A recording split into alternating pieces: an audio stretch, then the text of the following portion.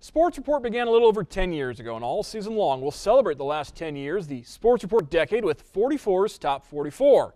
As each week we'll unveil a new athlete, females on Thursdays, males on Fridays, as we count down to the top high school athletes of the last 10 years. We began the countdown last week. Shawnee's Kate Hoops checking in at number 44. Our diverse panel of media members ranked another WBL standout at number 43.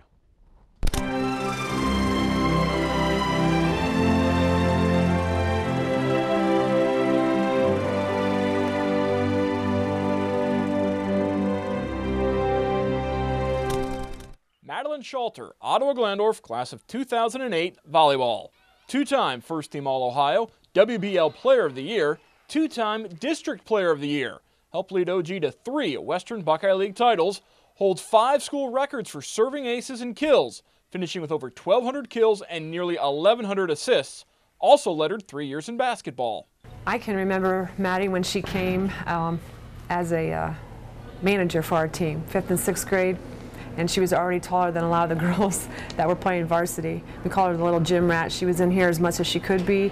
We would put her in drills with the varsity when she was at that young age already. Worked hard. She played a lot of off-season club volleyball and a very highly competitive club volleyball, and all the skill that she would learn in those club settings, she would come and take the time to explain and to make sure she was including everyone on the team. She knew that even though her skill was maybe higher and above some of our other athletes, that she needed the rest of her teammates and took the patience to teach them too.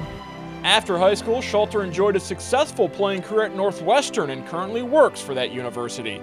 Madalyn Shalter, number 43 in 44's Top 44 female athletes. And join us next Thursday as 44's Top 44 continues with number 42 as we hit the track and field circuit to profile one of the best throwers in the area. And of course, each Thursday from now until June, we'll continue the countdown of 44's Top 44 female athletes right here on the Sports Report.